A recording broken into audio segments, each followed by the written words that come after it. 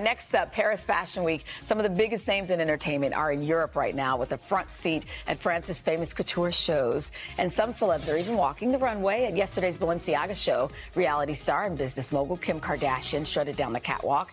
She wore, as you see here, a full-length gown with her signature built-in gloves.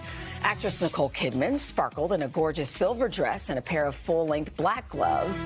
And behind the scenes, it was country music meets high fashion with her hubby Keith Urban showing up with some backstage support. Plus, 26-year-old Grammy winner Dua Lipa stunned in a flowing high-low one-shoulder gown.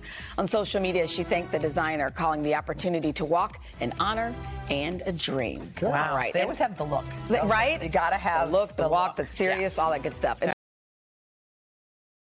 Hey, thanks for watching our YouTube channel. Find your favorite recipes, celebrity interviews, uplifting stories, shop our favorite deals, and so much more with the Today app. Download it now.